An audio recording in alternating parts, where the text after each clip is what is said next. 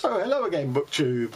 My review, second video that I'm publishing today, of Bewilderment by Richard Powers, which is shortlisted now for the Booker Prize, and this is a wonderful book. I've read the last three books I've read, not counting The Consumer, which I read after this. Two of them are definitely going to be in my top 10, and two of them I suspect will be tilting at the top 5 reads of this year. The first was 53 Days. I'll post the link to my review of that. If you don't know, the other video I'm posting today is my review of The Consumer by Michael Giro, which is not as good, but I want to talk about this and this alone in this video. So Robin is on the cusp of his 9th birthday. He has behavioural issues and sort of quick to temper and is in trouble at school a lot. He's been examined by various specialists and his father has been given 3 different diagnoses that, somewhere on the autism scale or ADHD or something. And his father is desperate to avoid his son being given, psychoactive drug. But he is having to manage his son's mood swings and behavioural issues and stuff, and has got quite good at reading them and in handling and tamping down some of them, but not all of them. So that's the plot of this book, really. Now, it's all too easy to label, even though there are 3 different labels that have been applied to Robin, but maybe he's just sad and angry because he's lost his mother to a car crash, and obviously the father lost his wife.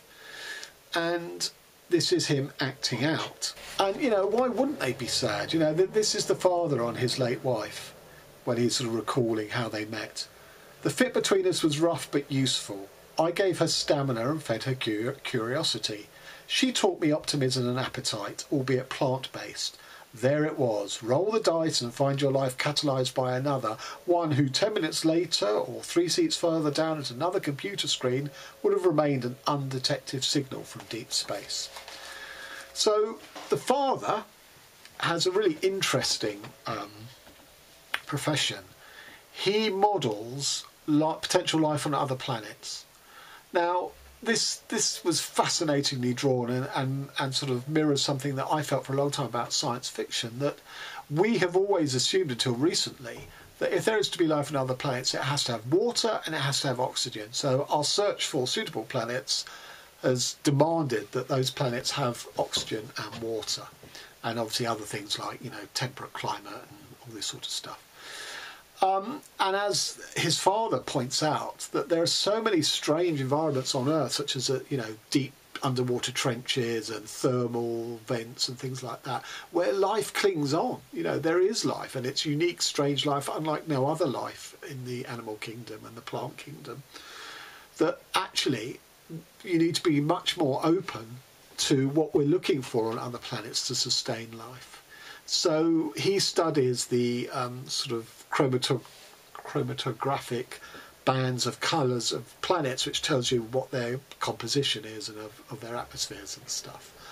And his work is modelling potential life on these planets. And one of the things he does with his son is he spins him tales of planets and what life looks like on that. A bit like David Eagleman's Some, 40 Tales of the Afterlife. It's sort of an imaginative projection of all different types of life that are far removed from life as we understand it on Earth. And he and his son have a very good sort of relationship about that. His wife, his dead wife, was an environmentalist, absolutely active and banging down the doors of the local Congress and spreading it to 8 other state congresses, mainly about animal extinction. And Robin has a tinge of that, but he's unable to express it, he's unable to grapple with it. He sort of has the same sensibility as his mother, and that is described as, "My son was a troubled boy, hurt by seeing what sleepwalking world could not." So although he's called neurodivergent, actually, maybe he's just ahead of the curve. Maybe he's so sensitive to the threat to the planet and life on our planet that we're the neurodivergent ones because we can't see that, or we can't let it influence our daily lives when it absolutely should. So it's an interesting sort of reversal of what our take on neurodivergency is. And if you've ever read any R.D. Laing, when he sort of talked about schizophrenia as being largely socially constructed by the definition of what madness is, it sort of overlaps with that, and again is very, very interesting. So there are all these sort of things going on that are beautifully set up. I mean, the relationship between father and son is so tender. It's so beautiful. There's not a word wasted, and just it's not only there's not a word wasted. The words are very precise. So, for example, Robin is doing an interview for a social media platform for a reason that I'll come onto, and in this interview he gives a staggering answer. And the way that Powers wrote it was, so, you know, Robin is being interviewed by someone holding a video camera, and the way Powers writes it is, the video blinked first, i.e. the interview ended, the camera turned away before Robin turned away. It's just such a beautifully simple and elegant and yet absolutely precise nailing of what's going on there. So then we get into a treatment that is not involving drugs that Robin's father seriously considers, because the school are basically threatening to throw Robin out because of his worsening behaviour. And his dad really has no other options left if he's not going to go down the drug route.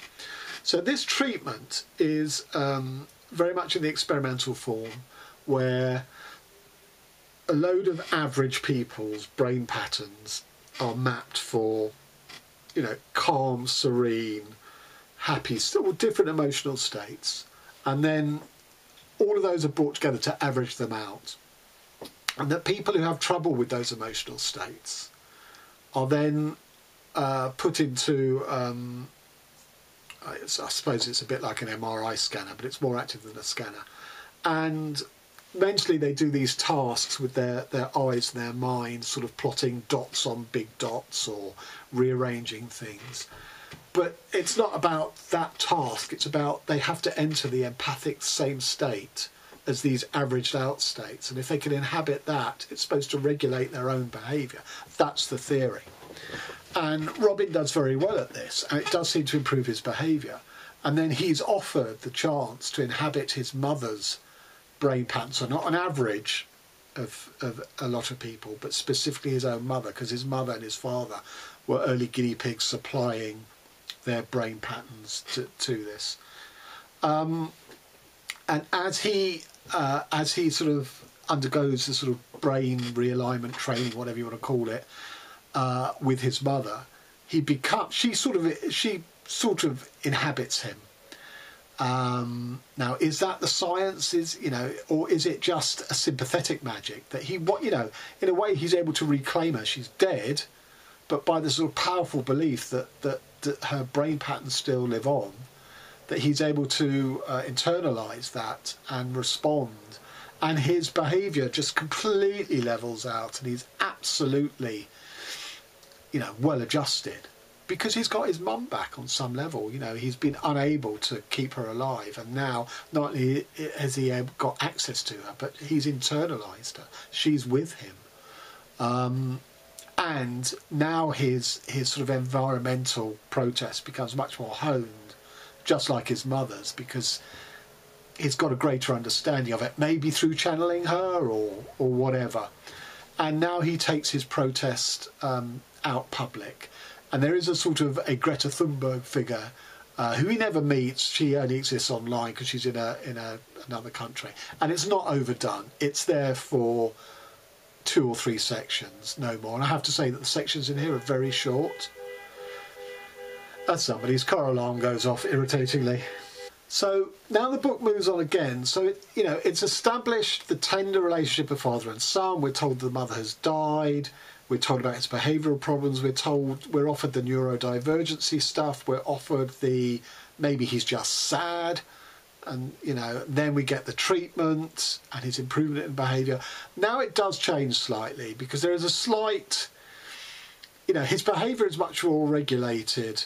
So his father is having less stress, except because Robin's message is now take it out to the public. He's becoming public property because, of course, this is a revolutionary experimental treatment. And once it gets out, and the scientists behind it want it to get out because they want to make money from it. You know, his son now is no longer anonymous, and that causes greater strains on the relationship as the father's now trying to protect him in a different way. He's no longer trying to protect him from getting kicked out of school or being bullied for being different or whatever, or protect him from himself. Now he's protecting him from being public property. And the book does change slightly in its tone. It's slightly less, it's less intimate, I think, at that point. But it's entirely a logical, you know, that decision makes sense by Powers. I just preferred if we'd kept it at a more intimate level. But, you know, I still enjoyed it. And I'm not going to give a spoiler on the ending. I will say the ending was hugely disappointing and unbelievable. But because the rest of the book was so beautiful, so tender, so masterfully written, conjuring up so many issues and ideas in such an elegant, non-preachy way, I didn't care about the ending. It's literally 5-10 pages. The rest of the book just is supreme. 5 stars, definitely in my top 5, although obviously some more books may come along between now and December, but I doubt it. I just highly recommend this. I haven't read the Overstory, but it seems Powers is very motivated by environmental issues, and after all, you know, why not? I was put off by its size, I was put off by its conceit of sort of trees as narrators, or at least overseers. This is a whole different kettle of fish, although I may now go and read the Overstory because I've so fell in love with this. So there you have it, 5 stars. Till next time, thank you very much.